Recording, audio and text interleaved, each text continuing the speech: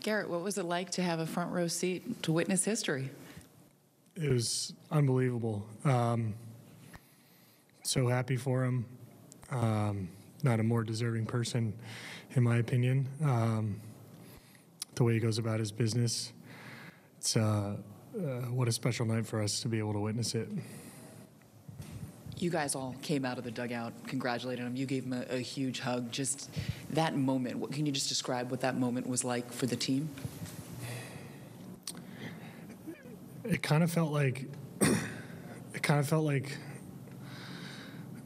don't know, we were the only ones there. It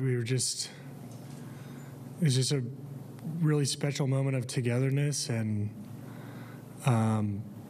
we're all so proud of him and know how hard he works, and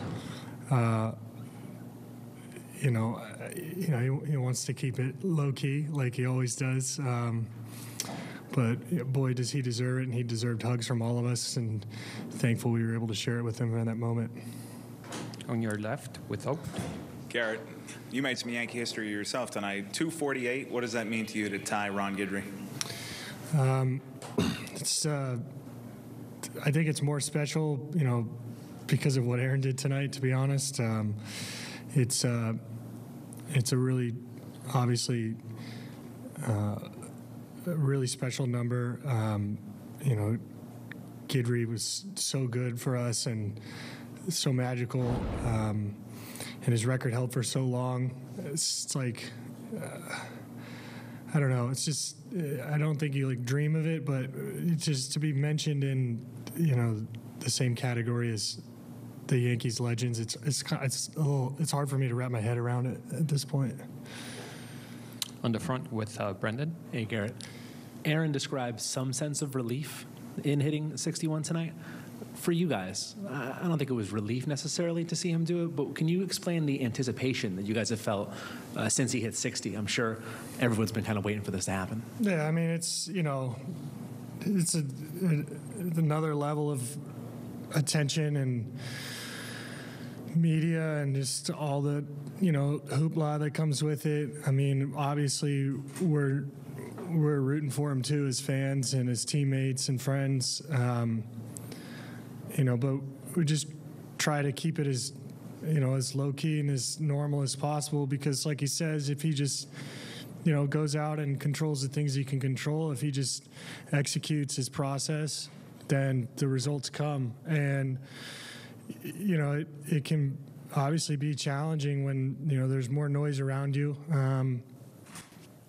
And I think he alluded to that a couple minutes ago here, but no one more equipped to rise to the challenge. The anticipation,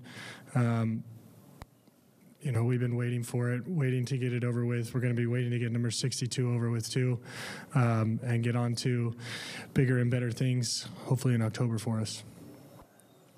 If you can pass it to Eric. Gary, you've been in a few different big league clubhouses in your career. What is unique about Aaron as a teammate? His discipline, really. It's just, he knows what he needs to do, and he obviously cares. I mean, he's obviously emotional. He's a human being, but when it comes to work, it just he just for his teammates, for himself, he just tries his best to be the same every day. Tries his best to stay even keel and somehow finds a way to make an impact on somebody else's day, regardless of how his is going. And there's some special players like that around the league. And I can think of a couple, I think, that have had a similar type of impact, but nobody quite like Aaron. So, The back right. Gerrit, around the country, everybody wants to see Aaron's at-bats, and, they're breaking into broadcasts and so forth. For you guys, does everybody pretty much get in the dugout? Does everybody want to be in the dugout when he comes up? I think initially It was very much so a bit of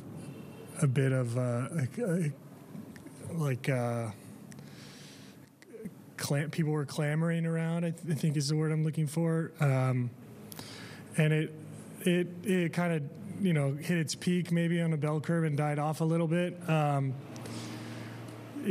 But to be honest, I think everybody in a Yankees uniform at some point, regardless of where we are in the season, wants to catch an Aaron Judge at bat live at some point. So it's really not that different. So.